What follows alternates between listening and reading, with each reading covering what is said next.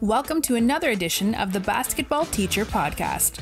Our mission is to bring you discussions on a wide array of topics in the coaching world to grow players on and off the court. You can connect with us on YouTube, Facebook, and Twitter, and also reach us directly through email at basketballteacherpodcast@gmail.com. Now, here's your host, Coach Mike Hernandez. Welcome back, everyone. Thank you guys so much for joining us here for another episode. Wherever in the world you're listening to us from, whatever platform you're listening to us on, as always, thank you guys so much for the support, the messages, the love that you sent the show's way, the questions you've sent the show's way. Keep those coming. Thank you guys so much for checking this one out. And as I was just talking to my guests before we started recording, always excited when I have the opportunity to talk defense and get into that side of the ball. And that's what we're going to do today. We'll talk about no middle defense, which I know is something that's really popular right now and that a lot of coaches are either implementing or looking to implement. And so depending on where you're at, either you'll learn about what it is, how to implement it, and what it kind of looks like, or maybe some tips and tricks a little bit on the refinement side of this defense as well. So excited to be joined by the assistant men's basketball coach at the New Mexico Military Institute. Very happy to be joined by Coach Cory Hoff today. Coach, appreciate you coming on. How are you doing tonight? Coach, I really appreciate you having me. It's a pleasure to be here. Excited to talk defense and talk basketball and kind of give some knowledge. So things are going well, and I'm excited to get started here. Awesome. Coach, let's start with your journey, your basketball journey, your coaching journey. Where did the game of basketball take you? Where did your coaching journey take you? And ultimately, how did you end up at New Mexico Military Institute? Yeah, first off, I just want to thank you for what you're doing with the coaching community. I think it's really important that we have avenues as coaches to really grow and learn in this profession. And you kind of provide this platform that allows us all to benefit. So I appreciate the opportunity to be here with you and, just kind of talk hoops a little bit. So I've got a very unique journey, and I hope that kind of given my background, it shows others that you can get where you want to go.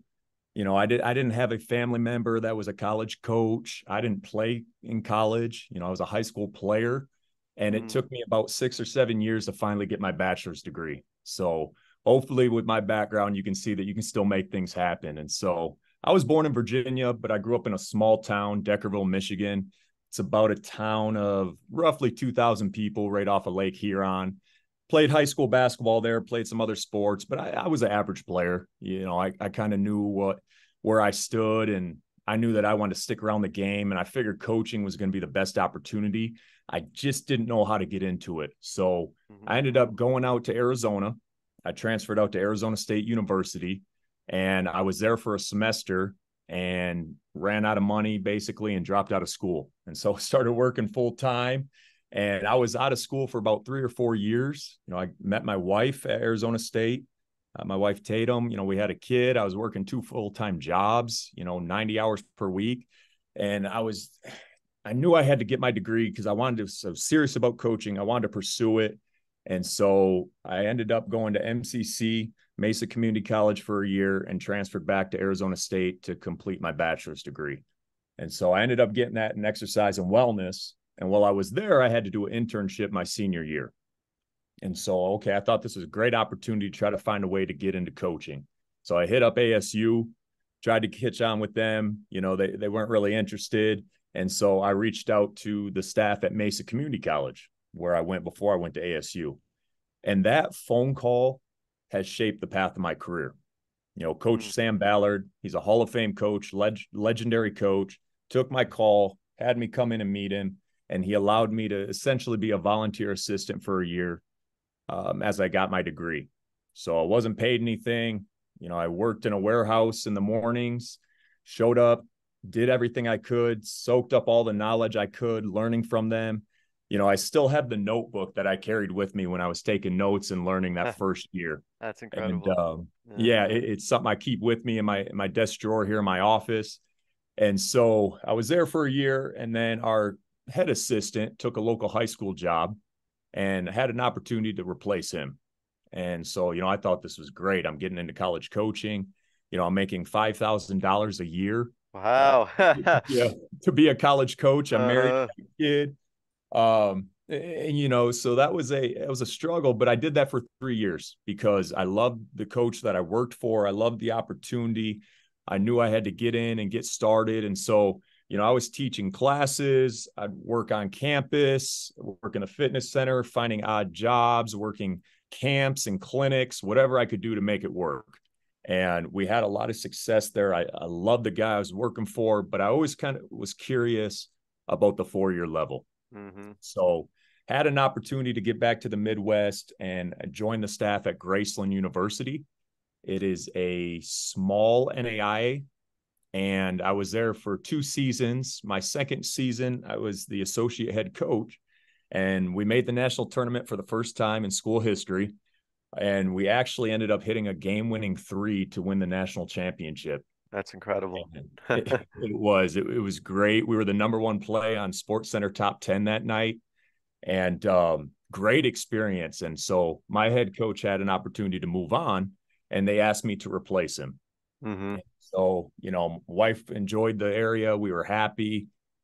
Kids were happy. And so I spent 3 years as the head coach at Graceland University. And so around that time, going into that 3rd season, my priorities kind of shifted. And, okay. I had all these things I wanted to check off. I wanted to win a national championship. I wanted to be a head coach by the time I was 30. I wanted to win a conference championship. And I had done all these things, and I started to realize, what? I wanted to get back to family. We wanted to return back to the Southwest. And so we made the decision to move back to Arizona. And, didn't know what I was going to do with coaching, didn't have anything lined up, but I just knew that family had to take the priority after I'd been putting coaching ahead mm-hmm. of it so long. And so I was back for a few months and started to look at my career. And one thing I wanted to get better at was player development. And so I reached out to a guy in Phoenix named Phil Beckner, and I worked for him for 6 months, volunteering for him, and basically got a PhD in player development. I mean, you talk about a guy that gets it and works and is high level. It was unbelievable, the things that I got to see him do and the players he worked with. And it was so easy to see why he is so highly sought after. He's trains NBA guys. I live in Phoenix, so I know him. Yeah, he trains. He's worked with NBA. I think he's worked with Damian Lillard before, and some of these other guys. Yeah. Yeah, that's his big guy that he's known for. But he's got a lot of them. Mikal Bridges mm-hmm. and Cam Johnson, and so and he does a great job. You're in the gym with him, and you watch how he works and the attention to detail, and it makes sense. And so I did that for 6 months, and I started to get the itch. I wanted to get back into coaching. I love this, but I miss the relationships. Yeah, sure. And I'm super competitive. So to be honest, I miss the scoreboard. Of course. Yeah. I missed the competition piece. And so right around that time, Skyline High School out in Mesa, Arizona, is right down the street from me. It happened to open up. And so, as fate would have it, I called up the athletic director, said, I was interested in getting back into coaching. I wanted to make sure that this is something I really wanted to do. And so I spent a year at Skyline High School and, enjoyed it. We had a lot of success. We won the most games in 3 years that they had won. And, our defense, we gave up 15 less points per game on the season. And so we did a lot of good things. And I realized that what I missed, not just coaching, it was the college piece. And so, I started to kind of look around, and, I've been very fortunate in my career where, I fall into some good places, that happened at Mesa Community College. And around this time, I was talking with a coach about a job on their staff, and my wife's grandfather got diagnosed with cancer. And so he was in the Mesa area as well. And so I decided, well, we couldn't just pack up and move the family halfway across the country with that going on. And so we stayed, and I'm glad we did, because unfortunately a month later he passed away. And so again, with priorities shifting, family important, I was glad we got to have that month with him. Yeah. And about a week after, the assistant spot at New Mexico Military opened up. And so, I put in an application. It was on a Wednesday, or it was on a Thursday. That Friday morning, I get a call from the head coach, Coach Schooley. And just so happens to be he is in Phoenix for his son's AAU tournament. Oh, wow. And said, why don't you come over and let's talk? And so I went that same day, that Friday. He called me, late morning. I went there that night. I met with him and we talked, and we clicked right away. You could tell our philosophies lined up. We stood for the same things. He's an experienced coach, and they play in Region 5, which is one of the best regions in the country. And it worked out after a couple of weeks of, interviewing and doing some different things that he offered me a spot on his staff. And that's kind of what led me here. That's incredible journey. And I had no idea how local you were to me, being in the Phoenix area. That's incredible. And to have just the way that the timing of everything works out, right? That's the old adage, right? Timing is everything. And it sounds like that was definitely the case for you, where, like you said, all of these stops that you've had along the way were just great opportunities, and ones that wouldn't have happened unless a specific set of circumstances happened to work out. Yeah, just very fortunate. And sometimes that's the way it works, and you have to be ready when that opportunity calls. And I've just been very fortunate, being around Coach Ballard, a great coach, learning from him, and now Coach Schooley, being around him. And I've learned from some really good coaches, and I've just fell into some really good spots. And, as it goes, sometimes you need some luck, and I've been fortunate to have some of that on my side. I wanted to ask you about the culture piece, especially at the institution you're at right now, because that is a kind of a unique situation to be in a military institute. I'm really kind of curious about culture and standards. I want to start by asking about the standards and the culture of the program right now, and how does the overall school philosophy kind of meld with the basketball culture that you and your staff want to build as well? I have a thing for unique situations, I guess, with schools. I was at Mesa Community College, and we were a Division I junior college, but we had partial scholarships. We didn't have dorms. We didn't have meal plans. We couldn't scholarship out of state kids. And so we were competing against a level that can provide all that. And then at Graceland University, a town of 2,000 people, rural Iowa, they had never been to the national tournament before. And then now I'm at, New Mexico Military Institute. Obviously, they're a military institution. And so they kind of get it from both sides here. And from the school standpoint, they have standards that you must follow while you're here as a student. You have to wear the correct uniform to school every day. They've got curfew, lights out. You've got to wear school colors when you're on campus. But there's no military commitment to it, but they must live those daily standards while they're a student athlete. Okay. And so they've got 3 core values here, honor, duty, achievement. Those are the big ones that they preach with everything that they do. And then on the other side of things, they've got the basketball standards. Sure. And so for us, it's being on time, being coachable, treat others with respect, go to class, maximize yourself academically. And so, we have those in place. And then for there to be accountability for that, you've got to have follow up and follow through. And so what I mean by that as a coach, we have to live and emphasize and demand those standards. So leading by example, ensure those expectations are met. So if you demand high energy and effort every day in practice, as a coach, you better have high energy and effort every day in practice. Yeah, for sure. And I think that's the toughest thing. If you're going to be a coach or a program with high standards, as a coach, that's the toughest thing, is because you are the standard, and you're the standard every single day. And so if someone isn't meeting those standards, I do think I kind of go with the philosophy you have to be willing to confront and demand.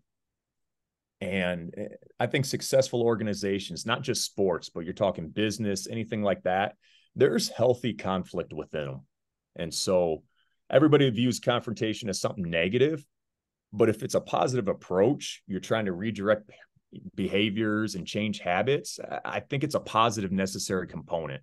And so something that I take a lot of pride in as a person, as a coach. I think I have really high standards with everything that I do. I'm constantly trying to raise the bar and meet them. And so I know sometimes that makes you a tough person to coach for, a tough person to work with. But I think that's the best way for us to teach life lessons to our players. That's going to take them beyond basketball because let's be honest, basketball, it's just a tool that allows me to teach players how to be better students, athletes, citizens, future husbands and fathers. And so that's why we really preach accountability and holding guys to those standards. And I know sometimes it's not always easy to be the one who's living up to that standard, especially when you got a lot going on your plate and a lot of other things maybe happening outside of basketball. But no, I completely agree that you need to be the standard of that standard, so to speak. And I think for really successful coaches I know who I've interacted with, not only have they embodied that philosophy of being the standard that they expect from their team, but also, and I'm sure you've had experience of this as well, like be willing to be called out and talked to or confronted, as you might say, when that coach isn't living up to that standard or isn't, following through by living the message that they're preaching. That's why it's so important who you surround yourself with. Mm-hmm. You have to have a staff that is not just a yes man that'll tell you what you want to hear, but will hold you. If you're not living up to that standard, that they help raise you and lift you up. Maybe you're having a bad day. Maybe you just don't feel it. It was a long night and out on the road recruiting and you got in late or whatever it may be. Who you surround yourself with is so important. And that was one thing that was really important to me when I was looking for my next stop, getting back to the college level, was I needed to be around someone that was going to help me become a better person, a better coach, a better husband, better father by raising my standards.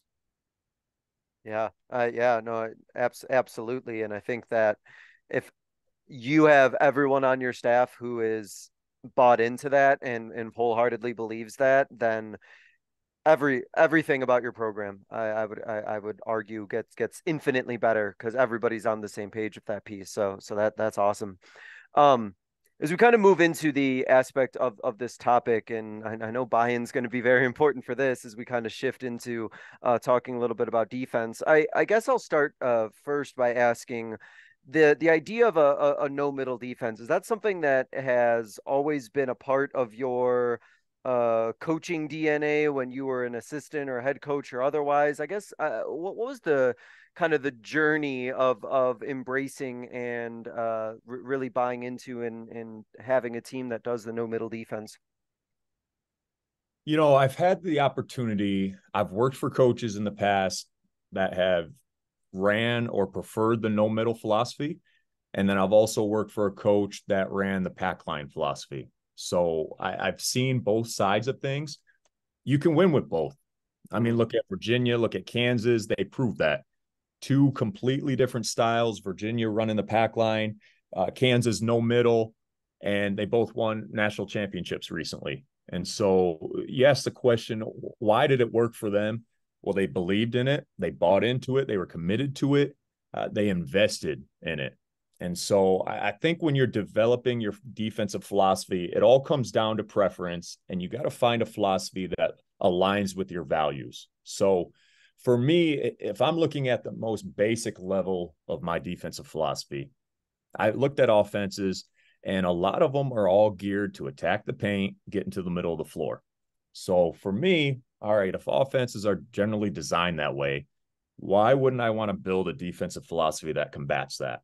So I've just naturally gravitated towards that no middle defense. And so to really drive that home, I worked for one of the best defensive coaches in the world, when I was coaching for Sam Ballard at Mesa Community College. That's really what laid the foundation for me as far as my defensive philosophy and taking what I liked from what he did and building it and making it my own.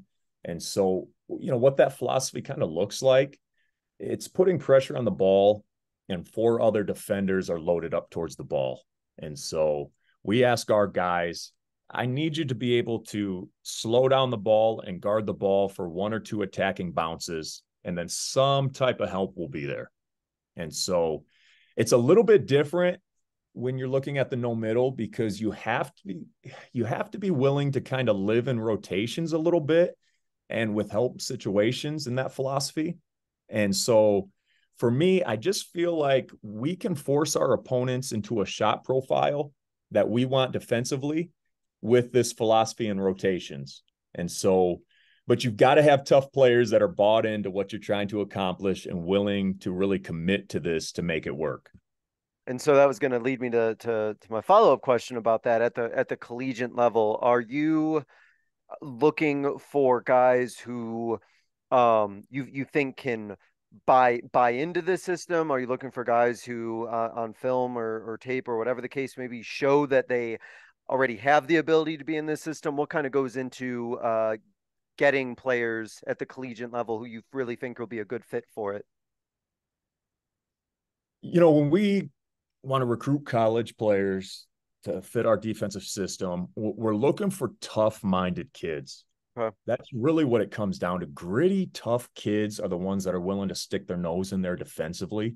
And so you look for wingspan and athleticism and quickness and all of that, but there has to be a willingness for them to guard and defend. And so will they fit? We feel like with our system, we can put guys into positions to be successful if they're smart and they understand what we're trying to accomplish. But it's really tough to plug a kid into the system if they're not willing to sacrifice and buy in and be tough on that end. If there's no commitment, if you don't see it on film, when you talk to them, you just don't get the feeling that they're going to buy into that, because this is going to be the backbone of our program. It's probably not going to be a good fit for us. Yeah, and it's one of those instances, right? Like if a player, and I think that goes in many aspects when recruiting players, right? If you get players who you think can buy in, who really want it, and obviously the physical tools help, but if you know they have that mental or emotional, commitment and that sort of energy that they bring, it's almost kind of a situation where you feel like you can make anything work if they have the work ethic and the drive to want to be successful at it. I think that's so important because, and you've seen it, you see it at all levels, talented, athletic players that don't defend on that end, or they aren't committed to it. And so you've got to have, I just come back to tough kids. You've got to have tough, gritty kids that are willing to do it, because playing defense is hard. We tell our guys all the time, everybody wants to play 30, 40 minutes a night, and that's great. But how we ask you to guard and defend, it's impossible. You're exhausted after 5 minutes. And so you've got to have tough kids that are willing to buy in on that level. And if not, it's just never going to work for you. When these players are coming into your program, and when you're implementing and teaching these players who are coming in about the no middle defense, what are you and the staff do you find need to do to sort of reprogram them or get them physically and mentally where they need to be so that they can actually be in this defense and be successful? There's such a jump in the intensity, the effort, the level of detail, the commitment to defense when you transition from high school to college. And the game is faster. The players are more skilled. They're more athletic. Passing windows are smaller. Driving lanes are smaller. And so that's the biggest jump that we see, or biggest reprogramming that we have to do with the guys, is that it's just the game is moving 100 miles per hour for them on that end of the floor. And so it's just helping them slow down and understand things. And so one thing for me, I'm really big on definitions and defining everything to provide clarity and eliminate confusion. So I think it's crucial day one that you clearly define, this is what I mean by play hard. Everybody has different definitions of it. This is what I mean being committed to defense. This is the level of detail that we require in this program. So, for example, playing hard, I've got a 5-minute clip, cut up of clips, a little montage that we put together that we show them. This is what when we say play hard, this is what we mean at New Mexico Military Institute. So that way there's no confusion. It's getting on the floor, it's taking charges, it's running the floor in transition, and we lay everything out and we define it, because I think once you take away that confusion and you clarify things, it allows them to play a little bit more freely, and they understand of what you're trying to accomplish. And so for us, we're showing them our defense and all of that. And it's not the pretty thing.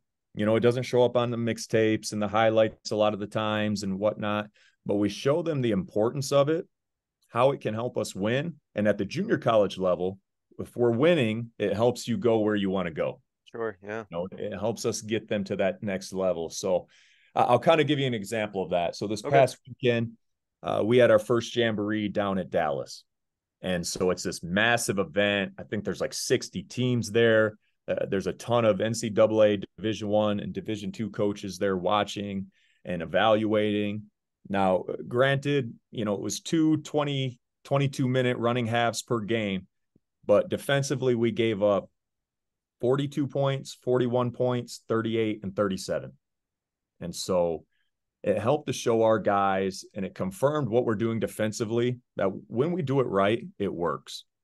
And so it would just kind of reinforced what we've been doing for those first 8 weeks of practice and why we're committed to this end. And when we do it right, you're going to be tough to beat. Going back to the practice part that you just touched on, and I think that it's really good when like you just kind of mentioned, right, when they can now see like, oh, all this work that we've been doing in practice, and now that I know what hard work is, and I understand the terminology and what's going on and these definitions, and it's like, man, this is fantastic when I actually see it pay off on the court.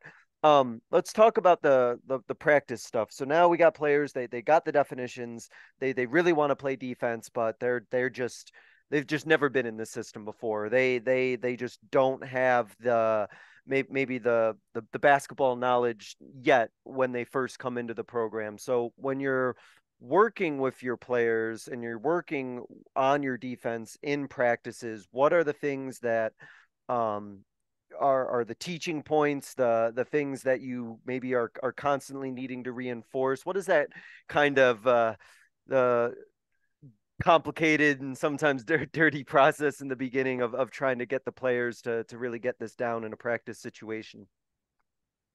The number one thing for me is I have to remind myself to be patient. Yeah. Definitely.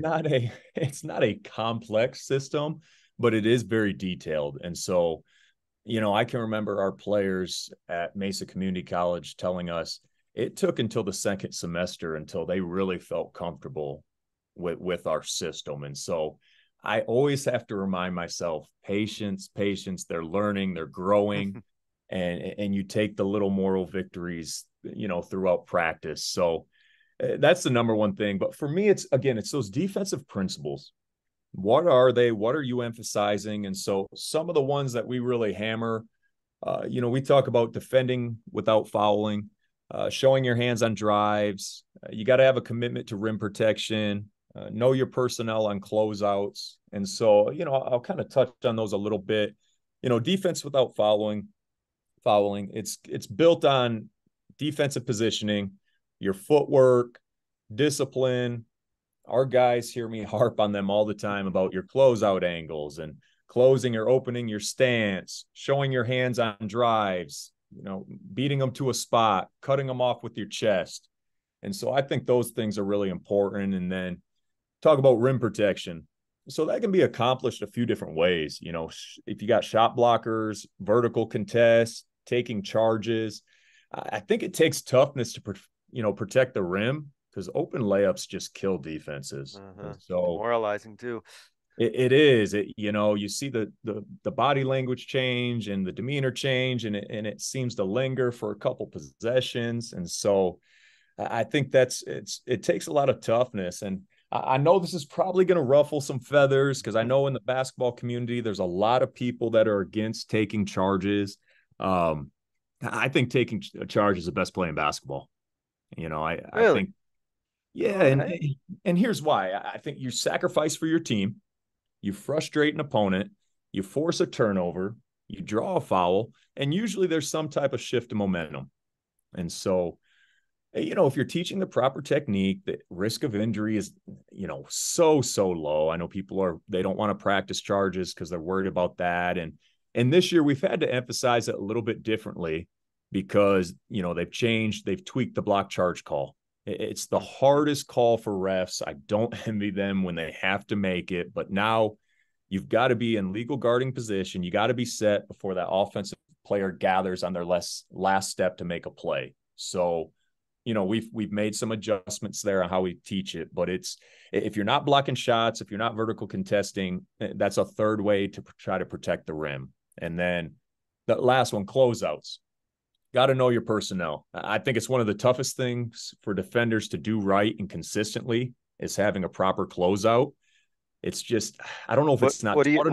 What do you see wrong on the closeouts?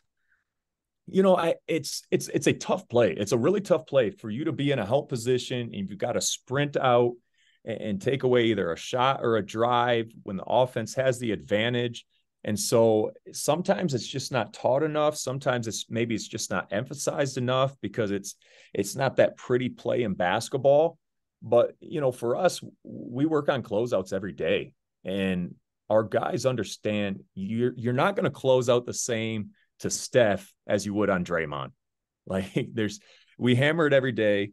You have different type of closeouts based on personnel and scouting reports. And that's why we say, know your personnel and closeouts. Yep.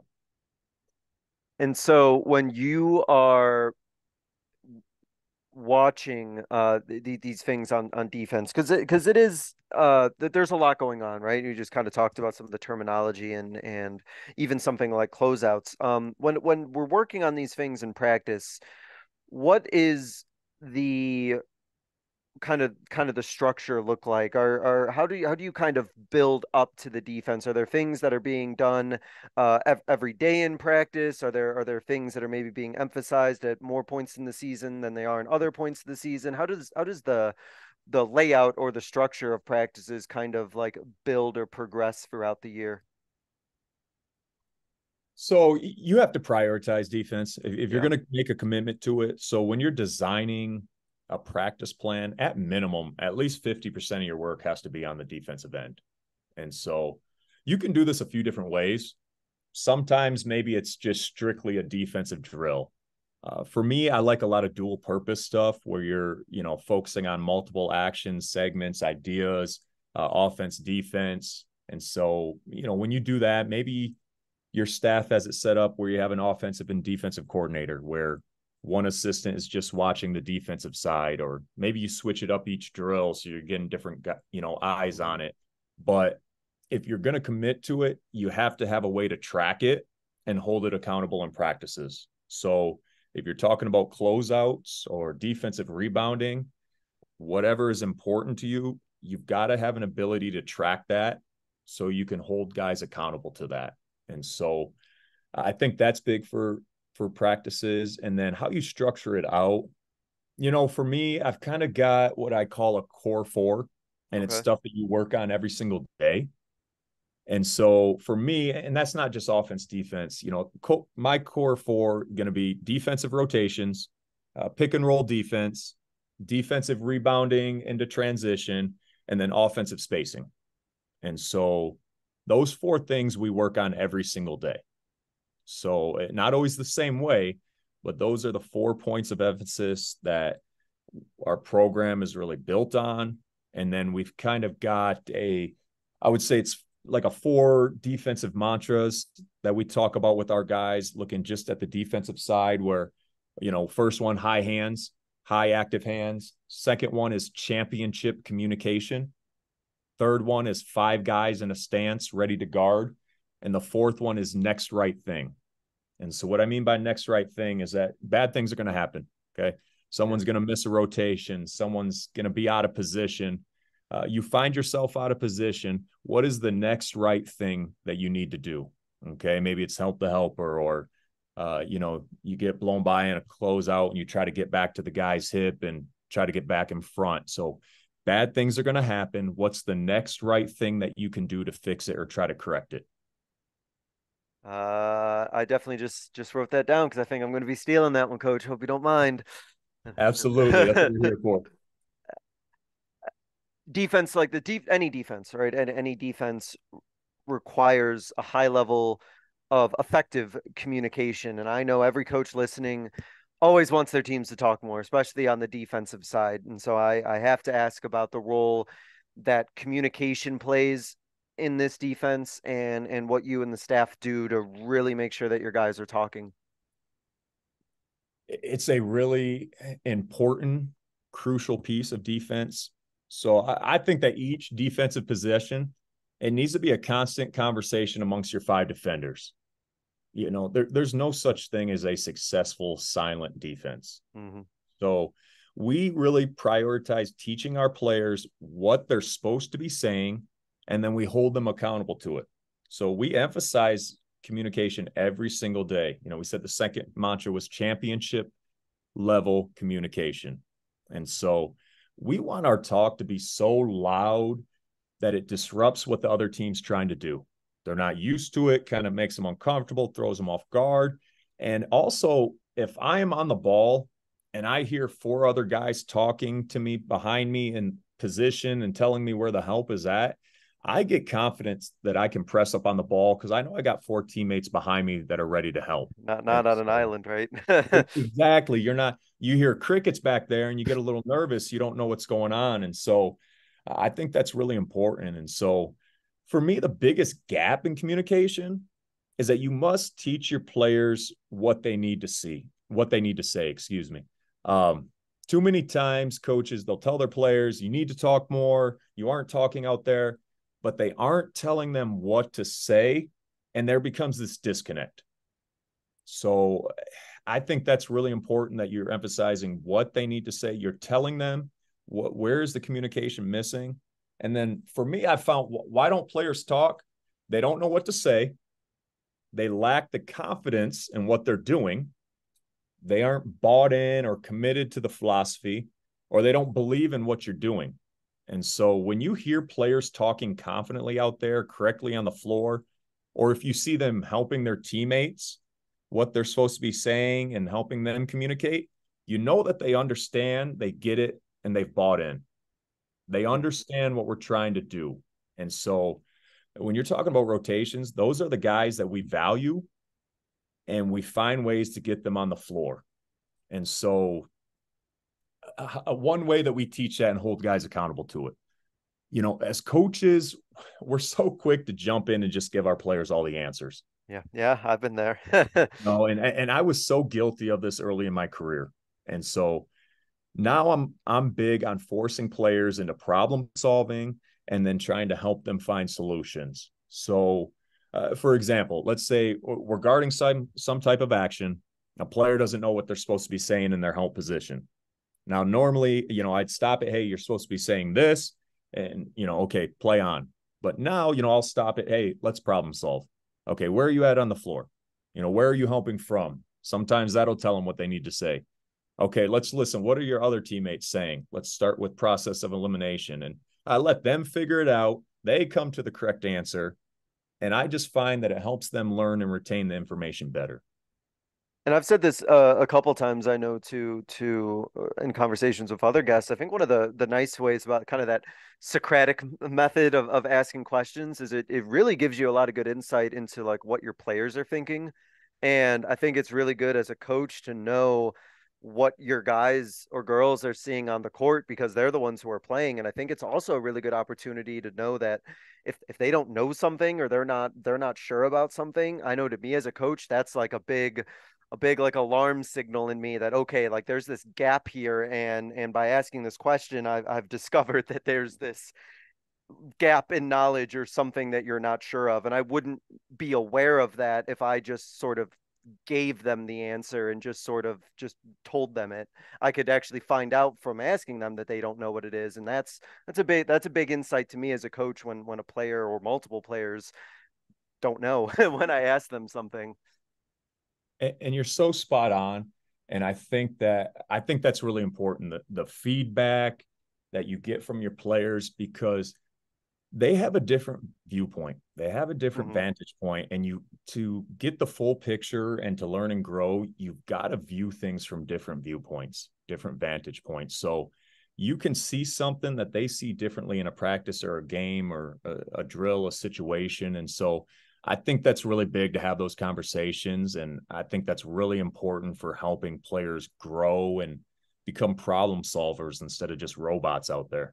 Yeah. Yeah, no, 100%. And um I'm kind of curious about on you mentioned about the on-ball defender, and I want to make sure I get this right, but I think you mentioned that it was about like two dribble moves they need to be able to defend for. Was that right? We say one to two One to attacking two. dribbles. Yeah. Okay. So just going to that even level of defense, what are you teaching in terms of on-ball defense? What points are you emphasizing to make on-ball defense as good as it can possibly be? What do you think goes into making sure that a on-ball defender is doing their job, including the one to two dribble moves and making sure that they're able to stop that? Yeah, I think that in our philosophy, the guy on the ball has the easiest job.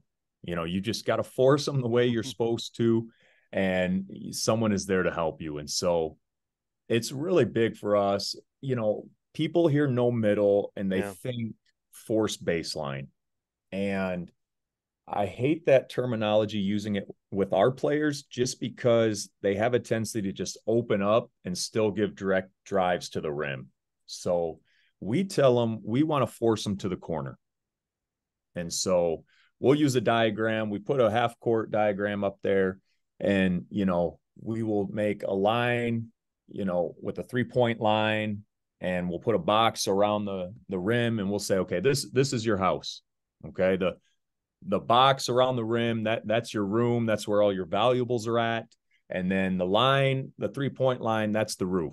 Right. And we're trying to keep them out of the house. And so we are trying to force them along the roof line to the corner and don't want to just give them the baseline. So that's kind of the terminology we use. And we square them up with our head on the inside shoulder.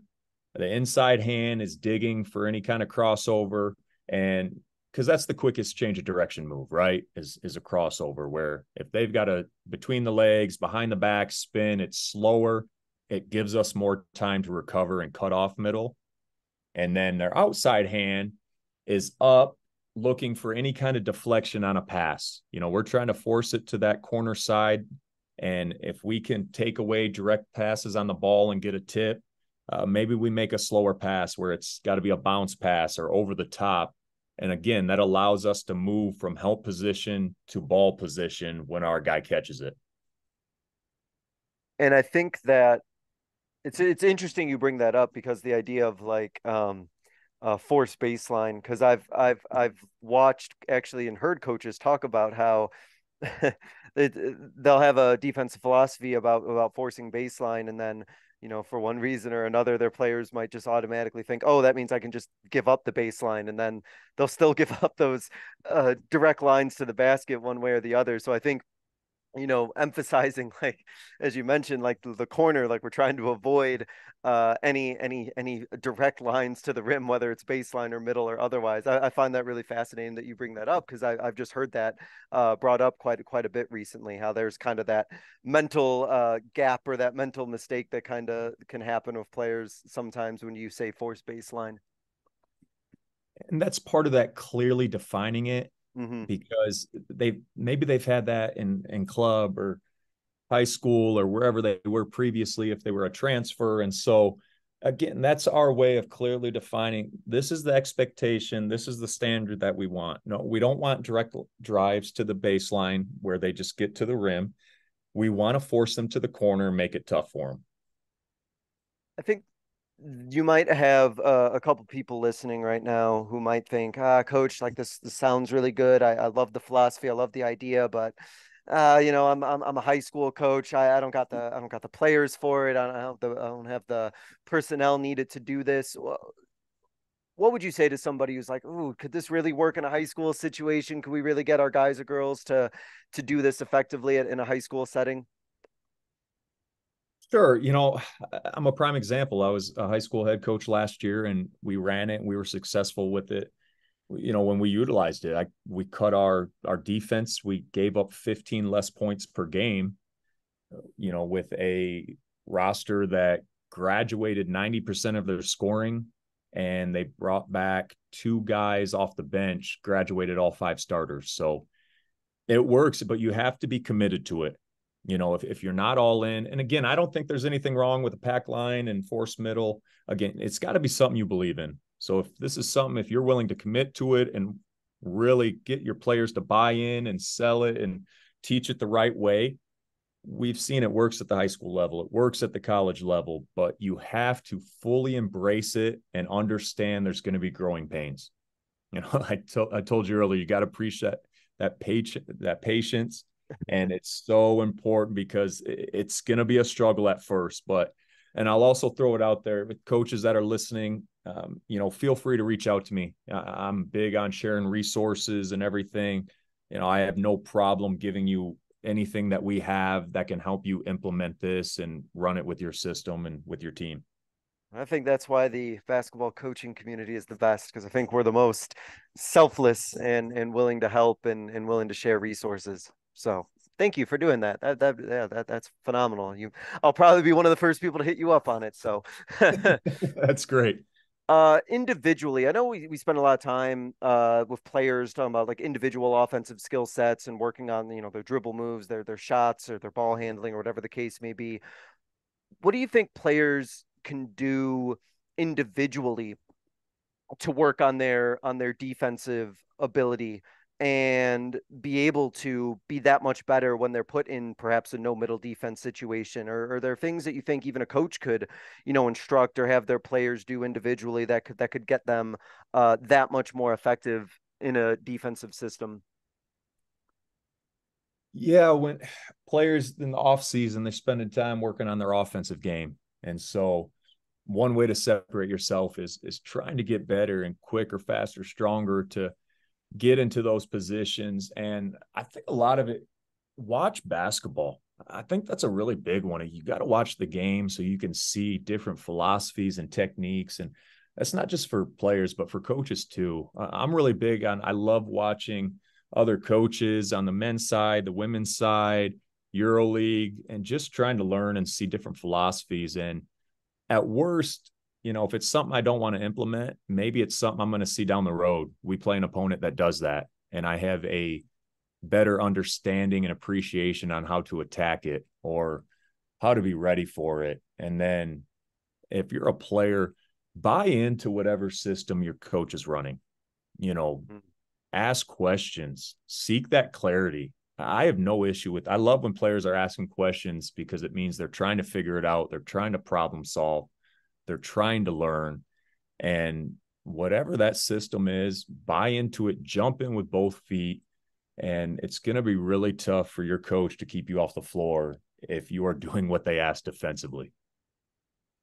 I think that any player who wants to get better at defense, wants to learn more about defense or work on their defensive skill set, I think like any coach, their ears would just like perk up immediately, right? If they have a player who talks like that or talks about, hey, I really want to work on this defense or watch film on defense or, watch live basketball and focus on the defensive part. I don't think there's any coach out there who would say, discourage their player from doing that sort of thing.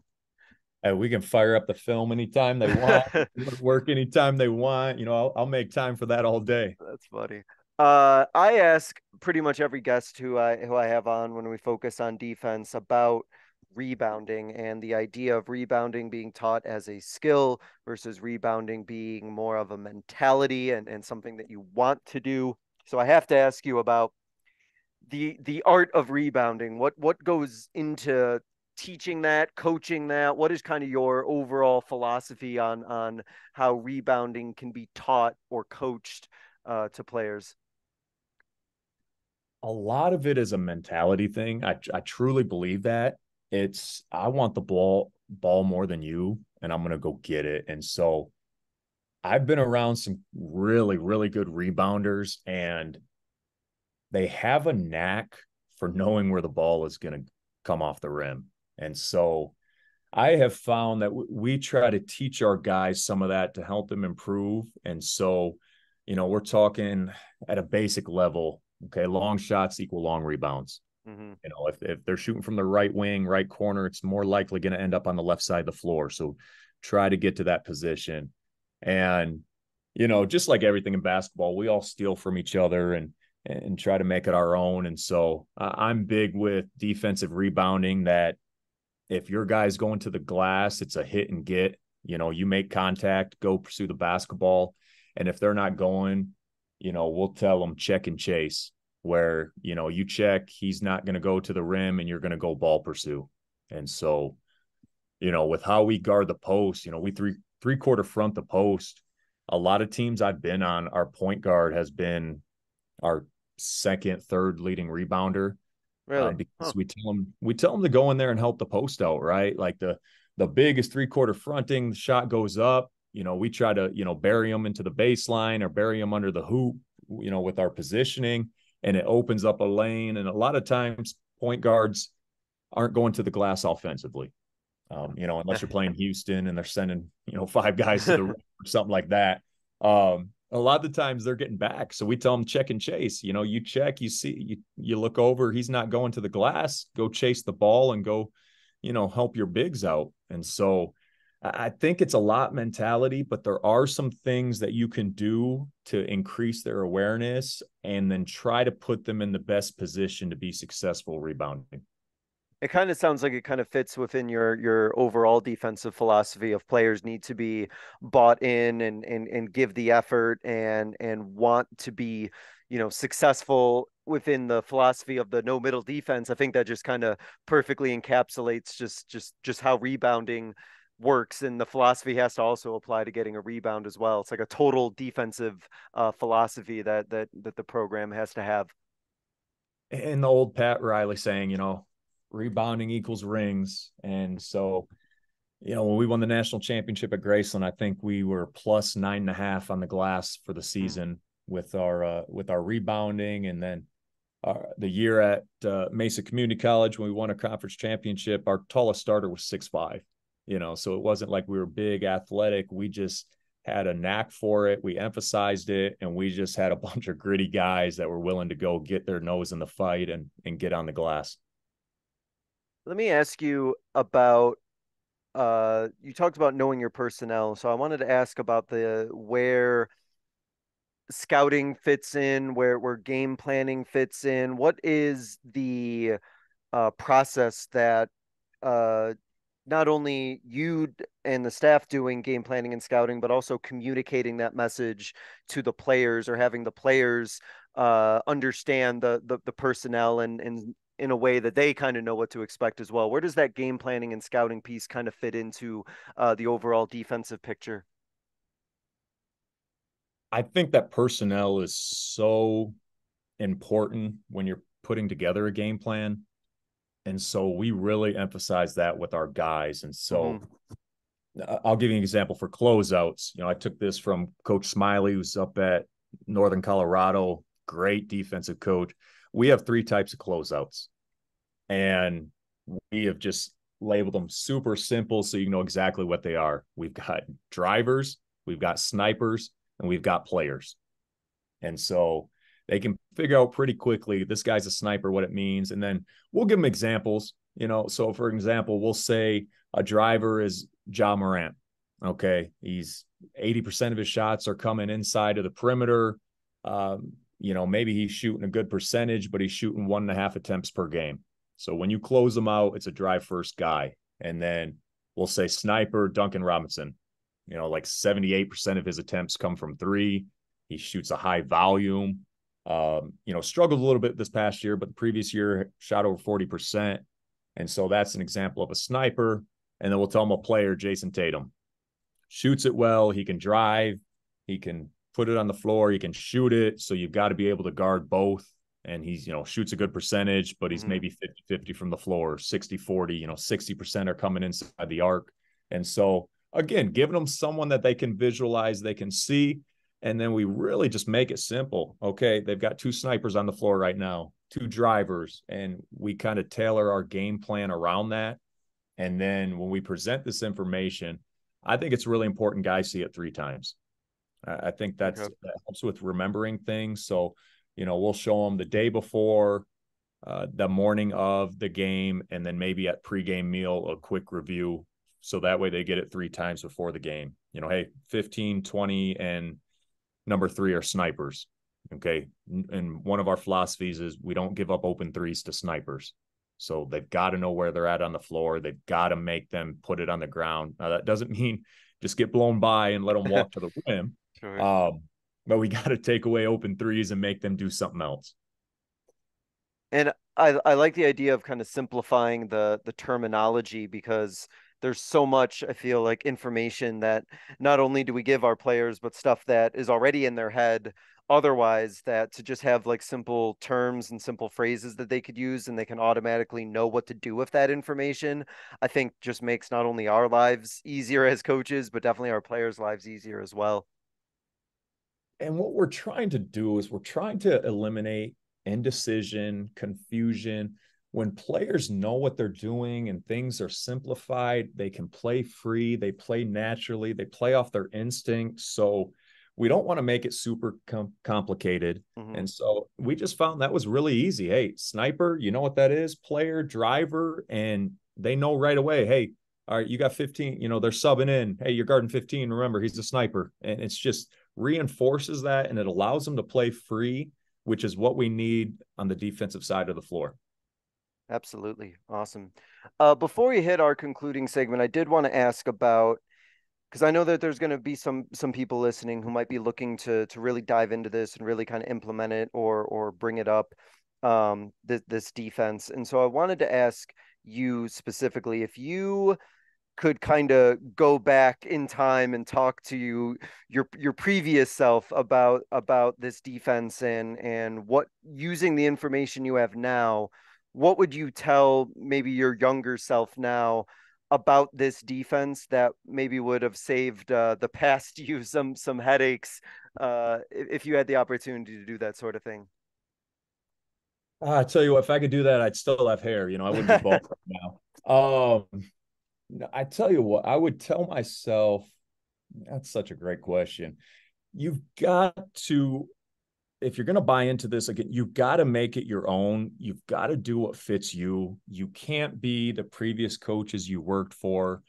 You can't be, someone you watch on TV. If Baylor runs this, you can't be Coach Drew. You've got to be yourself, and you've got to take the pieces that you like, that fit with what you want to accomplish.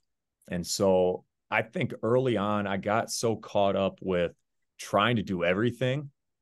And, the old saying, you can do anything, but you can't do everything. And so, really just simplifying things and allowing our kids to play free, where I was just trying to do too much early on, trying to do this, and this. And, for example, ball screen coverages, we've simplified it where we have a main one from the slots down. We have a main coverage from slot to slot. And then we've got a backup plan for each, where, we tried to do some different things based on personnel. And we just, how it is with guys' indecision, they play slow. And I was putting them in a poor position. They weren't allowed to play off instinct. They weren't reacting because they were paralyzed by making decisions, and that they couldn't make quickly enough because it was information overload. So I would say, be you. You can't do everything. Find what works for you and be all in on it. That's great. I like that a lot, and I've been in that situation before too, about the having players who are indecisive, right, or just that indecision in general. Even me as a coach, right, me being indecisive, players being indecisive, and like you mentioned, everything just looks so slow and so half speed because I think we're doing too much thinking, and when we start overthinking, overanalyzing, and we haven't committed to something, we just look like our feet are in cement, and even me mentally like I'm in cement. So I think that's a great point. That's something I wish I could tell my past self to maybe up their confidence a little bit more so they didn't have that indecision as much. But I think a lot of coaches probably feel that way. Yeah, and that was something for me. It took self-evaluation and reflection to realize that it was me that was, it wasn't the player, it was me Hmm. putting them in a position to again, information overload where they couldn't make a correct decision because I didn't give them the tools to do that. And so again, I wish I would have known that early on, and that's something that, you know, I had to come to terms with and figure out. But you did learn it, so that's great, right? At least the Absolutely. journey did learn. That's awesome. Awesome, coach. I'm definitely gonna have to get some resources from you and drop some links to some stuff here for this episode because there's I know so much that still to get into with the even though we got through a lot. I know our time is still pretty limited, so I'm gonna have to get some more resources from you there for our listeners. But I do want to wrap up, Coach, with a couple questions that I do ask every guest. So I'm gonna start with this first one, which is thinking back on your coaching career. What is a moment from your coaching career that you think others listening would be able to learn from? That's such a good question. You know, for me, I think it's, you got to take care of yourself. You've got to take care of your health. You know, you've got to find ways to manage the stress of this position. Mhm. It's one of the most rewarding careers because the impact you get to make on student athletes, but it's also one of the most stressful. And you know, early on as a head coach, I didn't handle it well. You know, my last year coaching at Graceland, I got up to 280 pounds. You know, Mm. I wasn't working out. I was eating poorly. You know, it's so easy to go through the fast food drive through for lunch to get back to the office because you had paperwork and film. And you know, everyone sees the 10% of the coaching that you get to do, which is the games, and they don't realize it's the other 90% of the job that can get you, that, you know, can really make it stressful. And so when I left Graceland, you know, I was burnt out. You know, I didn't know if I wanted to keep coaching, but I knew if I was going to keep coaching, I couldn't keep going this way. And so, you know, I made the decision, take care of myself, be a better husband, father, everything else take care of itself. And, you know, I'm down to 195 now. You know, I Congratulations. That's awesome. thank you. Thank you. You know, I look back at pictures of myself from that time and I don't even recognize myself. And I touched on it earlier. A big thing was shifting my priorities, you know, and I think that's so important because those changes, you know, they happen over long periods of time, but all of a sudden you look up and you realize things are different. And so now I'm making sure I'm doing exactly what I'm asking of my players each day. And some of those stress things, you know, I listen to a podcast each morning when I work out. I try to read a book a week from all kinds of topics because I'm always wanting to learn about things. And so one piece of advice I would give anybody listening is you can't pour into others if your own cup is empty. Mm. No, that's great, and I imagine not only obviously with the physical transformation that you went through, I imagine your just mental health, emotional health, your overall well-being, I'm sure is in a much better state than you were before, because I know when that physical health is there, it changes everything completely. A complete game changer, you know, when you realize after you've been away from it and everything, how much that was affecting you. And again, it's such a rewarding career, but it can be stressful at times because, you know, the livelihood of, you know, if you're at the college level, you have 15 student athletes, their futures are in your hands. And so you want to put them in the best position to grow as, you know, young men and women and be successful citizens and students. And so that can get to you. And so again, take care of yourself, take care of your health, take care of your family. I think that's something that, that was a misstep in my career early on. And if you can avoid that, I think that's really, really important. Absolutely. Coach, to wrap up, I give every guest what I call 60-second soapbox, but I'm not going to time you, so feel free to go over 60 seconds. But it's a platform for you to kind of get out a final idea, a final thought, a closing message, something that you just kind of want to leave the listeners with. I kind of feel bad because you just did a great job with what it is you just said for my previous question. So hopefully you have another one that you wouldn't mind sharing. But I'm going to go ahead and just kind of open up the floor to you, Coach, and I'm going to let you take it from here.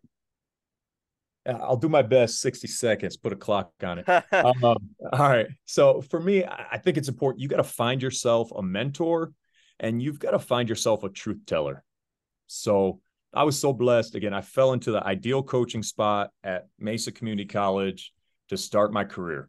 I've gotten lucky. I fell into a great spot here at New Mexico Military, working for Coach Schooley. Who you work for is so important.